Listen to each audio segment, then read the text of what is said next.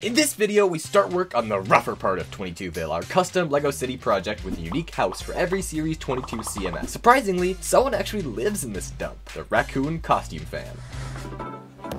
Why do we get so many animal costume figures? I mean, they're cool and all, but just look at how many there have been. In my eyes, these animal costumes peaked in the earlier series, with the gorilla, dinosaur, and the panda, the ones where the figure's face isn't very visible. Some people probably like the exposed face, but I don't know, it just doesn't look very good to me. The raccoon figure itself looks fine, pretty much just a gray version of the fox, except with a worse looking tail. I mean, come on LEGO, this is what a raccoon tail looks like. Overall, it's in the top 10 best raccoons LEGO has made, but behind Rocket Raccoon from Guardians of the Galaxy, and the one from the sequel, and the one from Endgame, and I think they made brickheads of him too? Ooh, and this one from LEGO Friends. There was a polybag? Sure, why not? It's better than that too. Oh, and you can't forget the coonskin cap from the LEGO Movie minifigure series. Classic.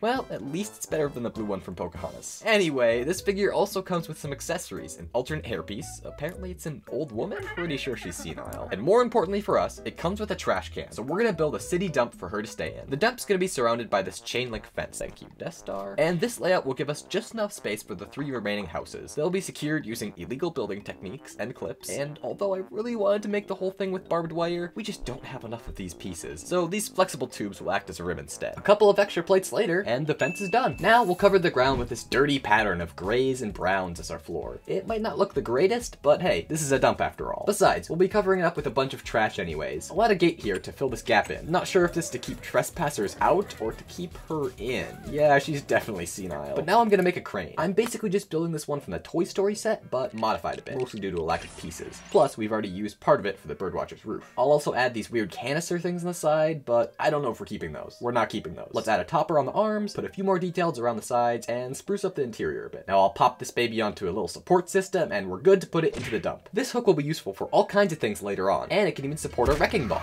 Now I'm gonna build somewhere for the raccoon lady to stay. I want to make a shipping crate, using these blue corrugated walls from this rocket set, except just building up blank blue walls looks a bit bland. Nice alliteration. So instead, I'm gonna attach tiles on the sides to make it look corrugated all the way around. Plus, this chain lets us open up the inside, which we'll save for later. Instead of attaching it to the ground, I'm just gonna let it sit freely so we can pick it up and move it with the crane if we want.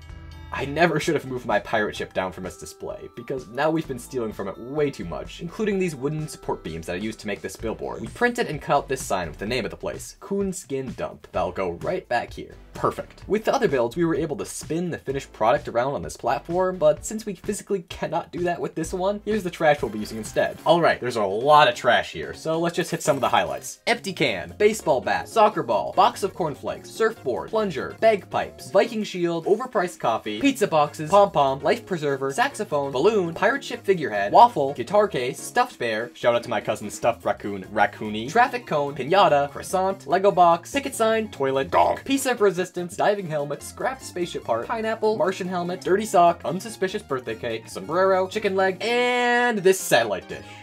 Whew. In the midst of all this garbage, Raccoon Lady actually sleeps on top of this shipping crate, since the inside is used for something else. Some nice comfy plywood with a trash bag pillow. It's not much, but at least she doesn't have to worry about paying off any house loans. And despite the ominous signs on the outside the fence, Coonskin Dump is now open for business. There's still one very important thing left to talk about, but so far, this whole thing looks great, or at least as great as a literal garbage dump can look. We'll eventually tidy up this backside when it connects to a future build, but it'll be fine for the time being. Now, let's finally take a look inside the shipping crate. This is Raccoon Lady's doomsday shelter, where she stockpiles food and water and keeps this conspiracy board. She claims she was abducted by aliens years ago, whose testing and probing left her like this. Now she's made it her lifelong goal to discover the aliens' secrets and find out what's really happening. To do so, she siphons power from 22 tubes generators to run her makeshift supercomputer cobbled together from various parts around the city. Late at night, she also uses the crane to raise up this satellite dish and project high-frequency radio waves into space to scramble alien navigation systems. Her hysteria is getting worse. It's all she thinks about anymore. No sleeping, no eating, nothing, until she lets the whole world know about the horrors that are approaching. The aliens are coming! The end is near! Ah! Or, you know, maybe she's just senile.